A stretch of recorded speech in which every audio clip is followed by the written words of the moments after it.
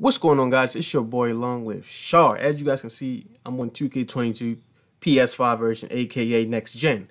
Now, in this video, I'm going to show you on how to do the jump shot glitch for centers, like how to get certain bases for centers. Like Stephen Curry, I use Stephen Curry base.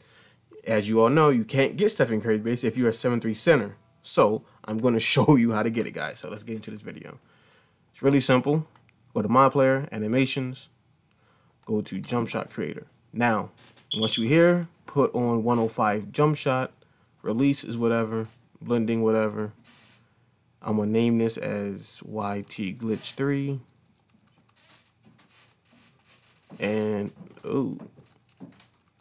once you do that, hit Edit Jump Shot. Yes. Once you do it from here, go over the base. As you see, it's a glitch on page 13. Just start Stephen Curry, just like that.